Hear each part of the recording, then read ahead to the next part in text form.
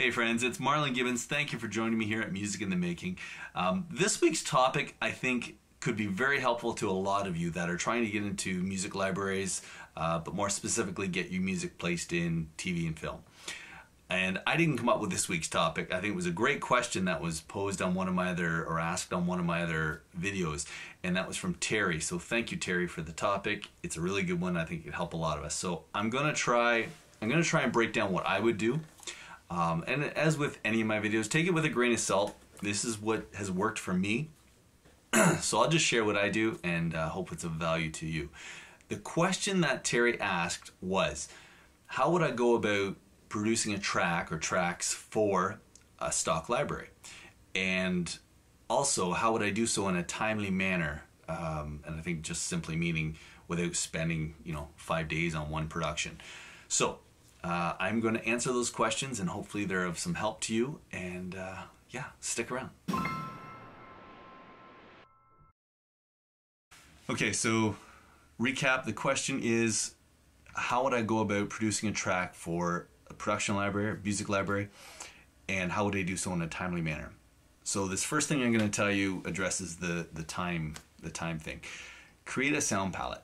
Whatever genre you're writing in, if it's electronic or orchestral or rock, whatever the case, create a whole bunch of tones, sounds, dial in different pedals, whatever you're using, so you have a whole, let's say, color palette of tones and sounds that you can use, whether it's synths or guitars or whatever the case. So have that. And the reason I say that is because let's pretend that I sit down with a piano patch and I write a melody or a chord structure that I really like. I don't then want to go saying, okay, let's build on this, and then have to go search out a bunch of other sounds that I'm gonna layer on top of the piano. I want them to be right there already. So what I'm gonna show you is I've written a couple orchestral pieces with a little bit of electronic fusion in them.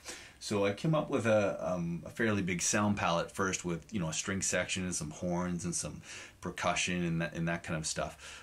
If it's electronic, maybe you have a whole ton of different synths and that kind of thing going on. But the idea is that once you come up with a creative idea, you want to keep those creative juices flowing and just drop down to the next track or the next 5 tracks to find a sound that complements that first melodic idea. See if you can create that sound palette first. That would be my first, I guess, time-saving idea. Okay, the next approach is kind of a big one. I still use it with most of the tracks I write. It's not always the case, but definitely most of the time it's this. I write in blocks of 4 or 8 bars.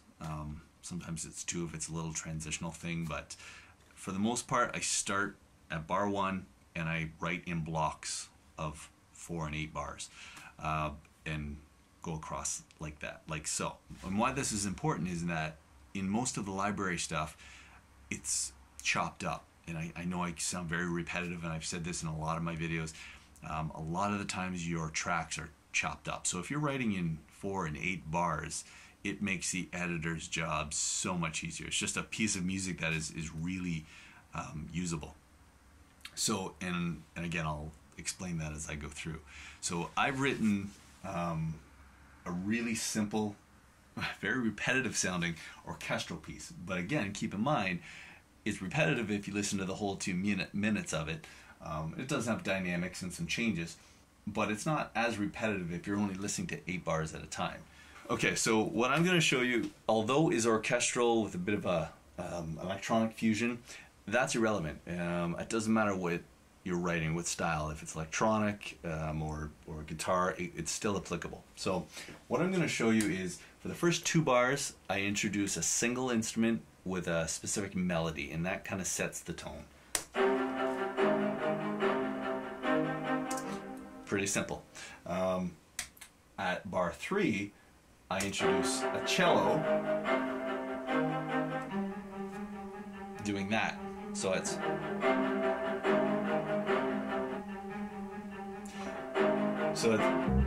pretty straightforward. That cello has a supportive role, so it doesn't overpower the main melody that I've started with. It just helps support it. And also at bar 3. So in that bar 4, I add kind of a pad that I've added a bit of movement to and kind of made it a little bit grainy. So with its low frequency, again, it's supportive. It's underneath everything else that's going on. And we're only talking 3 tracks here, but it sets a tone, and it's slowly growing and building towards the first 16 bars. So simple piece, maybe it's a synth, maybe it's a guitar, a piano, whatever. It starts out as a melody, a theme, and then you're adding to support that initial idea. You can use frequency, you can use rhythm. There's different ways to do that. And then on the 4th, I added another viola. So the point I'm trying to make is for the first 16 bars, it's really simple and perhaps repetitive sounding, but keep in mind that most of this stuff is usually underscore, so you don't want it taking over. It's not intended to be featured. So I have a tone. Now that continues throughout the entire piece, that idea, that concept. So for the first 16 bars, it slowly grows, and then at bar 9 I add in that second viola, and it's really only 4 tracks for the first 16 bars. Now the cool thing about that is, and I really want to emphasize this, is that for the first 16 bars I can set a loop. It's written in such a way, and all of my sections are written in such a way that you can loop them. So that's really important. So we'll go on to the next section. Coming into bar 17. 2, 3, 4.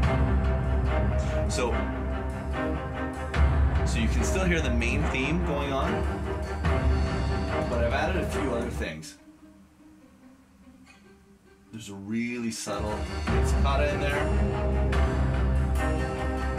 Clearly there's so I introduced percussion at 17. There's a couple other I guess colors as far as tone goes, and again, this is orchestral. It could be any style that you're writing in. So when I hit with the percussion, which is just a couple layers of different big drums, that certainly adds a whole new interesting perspective to the piece, right? It heightens those different emotions that maybe this is evoking. And then so that goes for a few bars, and then I introduce, there's a couple horns coming in.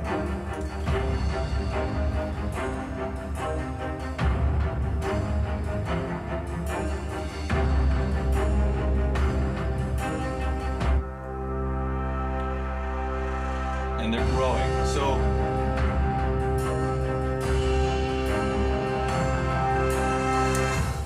and that's the next 16 bars. So I could loop that as well. And the idea is there is, as that goes across, it slowly grows in intensity. And doing that, there's a few different ways you can do that. You can increase the volume of different things. Certainly adding automation to the mix creates that breathing kind of effect. The swelling of the horns, because they kind of grow, that would do it. You can do that with a synth too. You know, swells, sweeps, rises, drops, all those things create so much life in different mixes that it keeps it really interesting. So it still has somewhat of a not subdued nature, but it still has somewhat of a underscore-ish, laid-back kind of feel. But as you can see, I added quite a few more tracks, including rhythm, some big drums. That adds a lot. So coming into the next section, what I added was drums. Now they're laid pretty back, and I soaked them in reverb because I have other things going on percussively in that mix. So what I was doing there was just a simple, and I have Big 1176 compressor on there too, just squashing it so it sounds kind of all dirty. So my point being, so it gets a little even bigger in this third section. Trailer music tends to have this kind of build to it and form, but this isn't quite that aggressive or intense. So then I add a bit of a synth.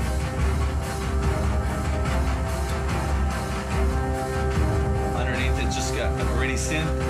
So obviously it's grown a lot at this point. And then it breaks down to a whole lighter section. So again, that third section, just as 1 and 2, you could loop the third section.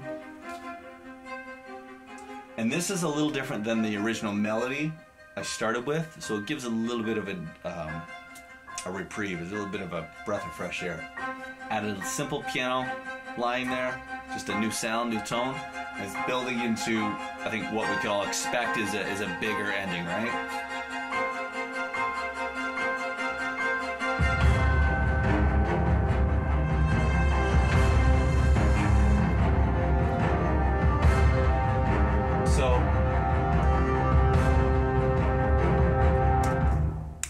So again, I realize that that's orchestral. Maybe you write in orchestral, and that's great. But if you write in any different style, the form still applies. That you're building and layering as you go, creating interesting sounds every new few bars, and make those bars loopable or editable in the sense that you can take sections and cut them, and it would work great. And yeah, just be creative with your sounds too. If it's synth, and use all kinds of delays and effects and that kind of stuff, just so you get a unique sound. That's all. And although orchestral isn't necessarily a unique sound, I tried to be creative with some of the synth lines and stuff I was using to make them unique anyway. So that's track 1. So my advice is write in groups of maybe 4 or 8 bars at a time, make them loopable, introduce new tones and sounds every few bars, and grow with intensity. I mean, maybe it's a happy track that you're writing, and that's fine too. This has kind of more of a dramatic feel to it, but in any kind of emotion that you're trying to depict, that it's just keep it interesting throughout those bars. So okay, so this piece is a little different. You could say it's more mosaic in the sense that all of the sections are completely different. And again, you could still edit and cut all of the different sections, but they all have a kind of a different flavor. It's still orchestral, electronic, but again, they're all a little different. So this one starts a little more intense, given the drums, big, heavy drum sounds. There's a electric feedback kind of guitar sound. Strings are in there, obviously. And I've set a loop, so when it hits bar 12, it runs back. So that's a loop, what you just heard. So I kind of spoke to that in the last one, is that all of these sections have loops. So ending there, going into the next section. So the melody changes, key doesn't change. The drums drop out. So that was a small section. Going into 2, again, you could loop that. Similar to the first, it's just the melody changes. There's higher percussion sounds. Going to another section. Each one of these sections would stand on its own.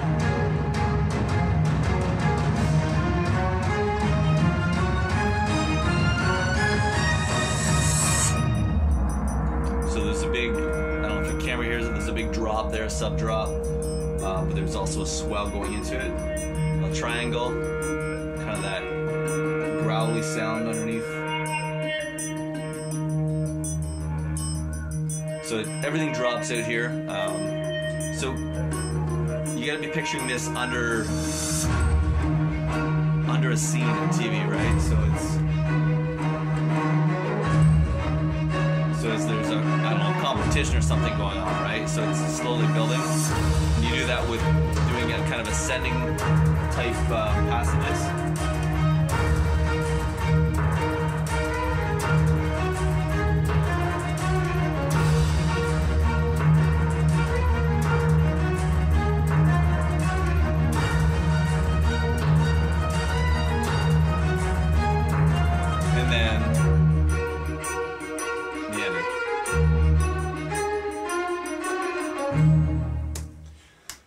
So, again, very different than the first one in that there's a lot more edits or sections, so to speak. They all have the same tone, sort of, in the sense that it's kind of orchestral electronic. Some of the melodies change. It's all in the same key. I can layer that and stem that out as well. Maybe I could remove the percussion, and a lot of those pieces would still work. I could pull out just the strings from it. So that's another important point that I should add too, is that whatever style you're writing in, make it scalable in that you can pull out different layers and bring it right down to almost, you know, 1 or 2 tracks. That happens a lot with my music that gets placed, is that when I provide stems, they end up using 1 or 2 tracks as opposed to 1 or 2 tracks as opposed to you know, the whole produced piece. So yeah, so I hope that was a little bit helpful. Please don't be confused in the fact that I did, in that I showed you an example of orchestral you know, electronic. I'm not saying submit an orchestral electronic track. I'm saying that whatever style you're writing in, submit a track that has sections that incorporate intensity, interesting sounds and tones that change in those different sections. Create levels of intensity like that kind of build and grow and drop off. And I mean, again, it's usually reality television. There's a lot of drama in that stuff. So it's you think about, you know, the dynamics in what you're supporting. It's a really important point to remember, is that you're supporting something else. It's not meant to be a featured piece. Not usually. Sometimes it is, but to the question I'm trying to answer or help, if you're submitting a piece, you definitely want areas that could be looped, that build in intensity, that are interesting, and that can be scalable. As far as time, it helps definitely to build a palette before. I have orchestral templates or electronic templates inside of my DAW. I'm using Logic X, but it really doesn't matter what you're using. You can create templates in any DAW. And yeah, in my studio, I tend to work with all my guitars are to my left, all my equipment is everything to my right. I have all my files, like kind of a file management system where everything's named in ways that I can search things out and find them quickly. So it helps to be really organized in that way too. So good luck with whichever libraries you guys are hitting. There's tons of them out there now. You just got to find one that you feel works well for you, that their deals are fair, and that your music is applicable to what they're doing. And I think if you employ some of these practices and ideas, I definitely think it will help. I can't guarantee that, of course, but I'm telling you, they've certainly helped. They've helped me along the way. So, cheers, friends. Thank you so much for tuning in.